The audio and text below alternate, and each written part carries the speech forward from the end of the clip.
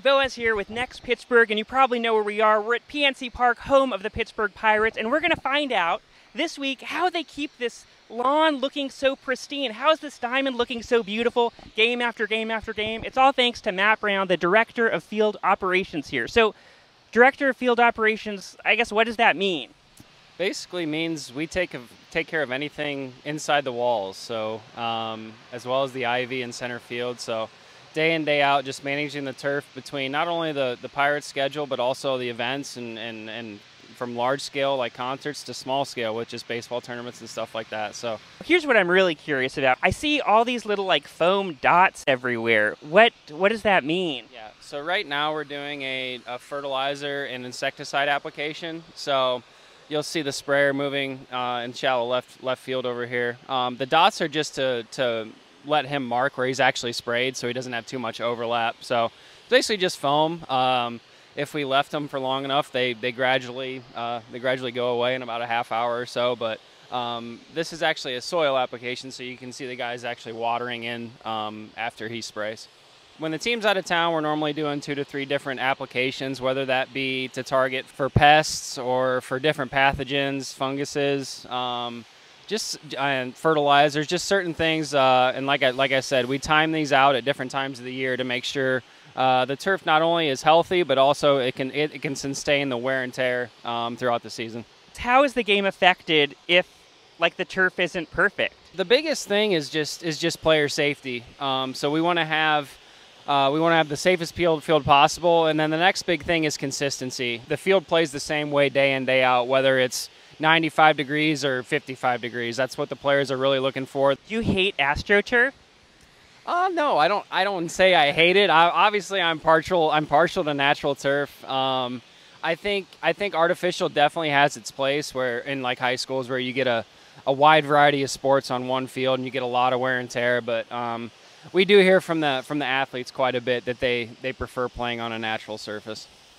And so let's say like someone's like, catching a ball, they're diving, and they just like take like a giant divot out of there. Like, are you watching and like freaking out? No, so we get that a lot just from, and it's not too much actually during the game. It's mostly pregame, like when the pitchers warm up, or you'll see like different wear areas, just like where the shortstop stands, like front of the mounds, like different stuff like that. It's not like football where we're getting widespread divots all the time, but you think about it, it's kind of like a golf course. When you take a wedge, you replace it, and then kind of push the turf back up, and we top dress a green sand with seed in it, so that'll help our divots fill in a little quicker. And like, what is your lawn like at home? It's not as good as this, I'll say that. But no, like the last thing we want to do when we go home is mow the grass. So but obviously I know the basics. I do the basics, so it looks okay. Okay, so we see like out here what's happening. So are there other like behind the scenes area where you keep equipment or different other supplies? Yeah, we have basically 4 to 5 different areas in the stadium where we keep different things as far as equipment, supplies. This is our third base storage room. So like I said, stuff that's easily accessible to us that we might need during a game. Like you see the hoses on the wall, the fertilizer, or the spreaders over here that we actually put out. So this is conditioner. These are 3 different types of basically, it's a conditioner that we put on top of the actual surface itself, and they each have different kind of qualities about them. So whether we're trying to hold more water in the surface, whether we're trying to actually release water or absorb water. If you come to a game, you can see the variations in color in just some of the conditioners we use. So the biggest thing about this is the playability. So when you see the player slide, this is actually the material that they're sliding on. So we typically put out 7 or 8 bags every single day. And then these are just backup bases over here in case something weird happens? Yeah, so we have 3 different sets of bases. So we kind of have a practice set and then 2 game sets. So those get switched after every 3 innings. We just basically, some guys paint them. We actually scrub them. So basically just like a scrubbing bubbles, and then a little bit of elbow grease to get them clean after every 3 innings. God, it's just wild that it's someone's job to clean a base. Like, I just never would have thought about that. Yeah. So But yeah, you'll see kind of the different tools that we use, our drags, brooms, obviously rakes. Everybody's wowed by the grass, but if you think about it, 6 of the 9 players play on dirt.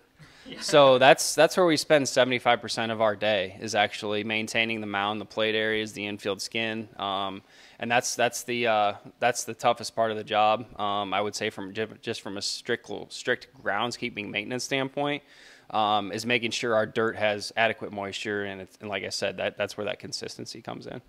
That just like blew my mind that you're really like a dirt caretaker more than that's like but that's sort of the most of it is dirt. I mean, most of the game's happening on dirt. That's crazy. Exactly, and that's why you see baseball's the only sport with tarps. So obviously football uses them pre-game, but obviously during the game we're really the only ones that have to physically protect the infield skin from getting too much rain, and that's why you see those. That's why we get the delays, just because if we get those heavy rains, the skin can only maintain so much water. So that's why you see that. Are there online forums where you're talking to other people who are working in this industry and like comparing tips on like, okay, we got a freeze coming, what should we do to keep this grass okay or something? Yeah, and like it's a relatively small industry, just sports turf in general, and golf course in general, honestly. So we have an annual groundskeepers meeting, kind of a national meeting, and then also a major league groundskeepers meeting. So we all know each other, and the nice thing about that is you all see the same problems, and we do that a lot with like I mentioned, the large scale concerts. We all talk to each other a lot and bounce ideas, because obviously chances are that another guy has had the same issues that you've had. So yeah, we're always bouncing ideas off each other, asking each other what the other person is doing or what they've done in a certain situation to help our facility. You can't share game secrets, but you can share dirt secrets. Yeah, exactly. Yeah. Have you do you ever get compliments from the players? Be like, gosh, it was like great out there today? Yeah, once in a while. Honestly, this is kind of a profession where it's no news is good news. When they're not saying anything, it's consistent, it's playing well. So the players are always very happy with our surface here. They might ask for little things to be tweaked, but overall, like I said, that consistency is what we're striving for, and they seem to be really happy with how the field plays. What does January look like for you? The way I describe it is that's our time to work a normal 40-hour work week and kind of relax and take a breath. But I would hope you're working a 20-hour work week to make up for some of these summer weeks. Exactly. So no, but it's a lot of planning. It's a lot of all right, making sure our supplies are ordered. That's when we hire the majority of our staff. This is another one of our storage areas. Just basically, we call it our lower shop. You'll see the backpack blowers and the vacuums. That's what we pick up, like the sunflower seeds and the gum and everything after the game is over. So you're going through the stands so these are all like little vacuum cleaners. This is just the cleaning department does the stands, so something similar. They blow everything into piles. But yeah, this is just strictly for the field. Oh, so for the players' sunflower seeds. Correct. Yes. Okay. Yeah. It takes like 20 of these suckers to suck up all those sunflower seeds. Yeah, we have about 2.5 acres out here, so it would take one guy quite a bit of time if it was just one guy to get everything. And where do you watch the game from?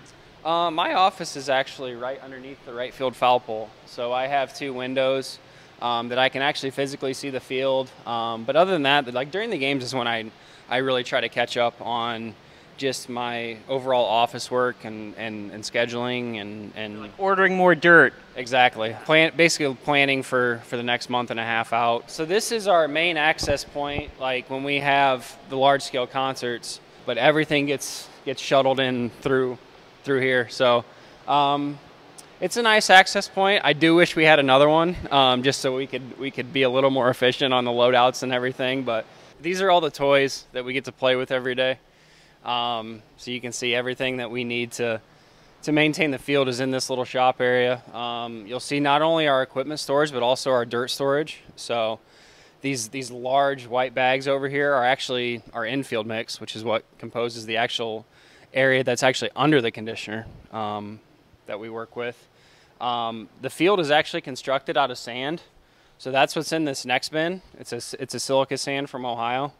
Your home state. Exactly. So that's actually what the profile is. That's what the grass grows on. That's why the field drains so quickly. Like when fans see us dump the tarp after a rain delay, typically there's a pretty big puddle in the outfield, but because it's built on sand, it goes down extremely quickly. The 2 mowers that we mow the outfield with, we can normally mow the outfield in about an hour. Everybody's big question is always, how do you get the stripes in the field? So if you look at the mower, these are what are called reel mowers, and it's actually a combination of this front Wiley roller and this back roller that actually roll over the leaf blade, and that's what creates that striping pattern in the outfield. And how often are you cutting the grass? So when team's in town, we mow every single day. When the team's out of town, usually every 3rd to 4th day, because like I said, mowing grass is actually a stressor to it.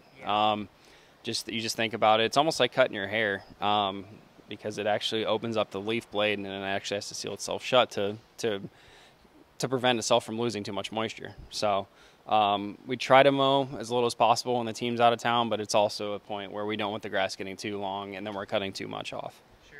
And what's that optimal length? We're at 1 inch right now. So yeah, we try to stay as consistent as possible. One of the big things about it is that you think about it, when you're constantly mowing in the same pattern, the grass does tend to lay over after a while. So we're doing different things as far as rotary mowing to actually stand the grass up and cut it as well, brooming the pattern opposite of the way we're actually mowing. So that helps a lot as far as playability, and you'll hear players say the ball snakes in the outfield, and that kind of helps prevent that, and that's one of the big things that we've started doing to prevent that snaking effect when the ball's actually rolling. There's so much to think of. I mean, it's just it's a science, it's an art, it's like biology, botany. Gosh. Okay, there's one other machine that was sort of cute and I wanted to know about. This one over here, which the Rudd Dynapack. This is the CC92 model, looks like. Yeah. So this is a roller, a 1-ton roller. And basically what we do with this is that before the home stands, we actually edge every single edge on the warning track in the infield, and then we backfill those edges to make sure you get an absolutely smooth transition, because you don't want lips, you don't want bad hops on the infield.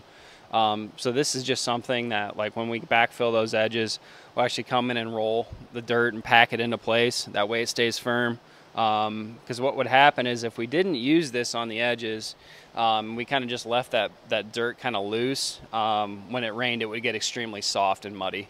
Well, Matt, thank you so much for showing us around. I'll let you go back to work, because clearly there is a lot to do, but we really appreciate you taking the time for chatting with us. Thank you guys for coming out. I appreciate it. See you next time.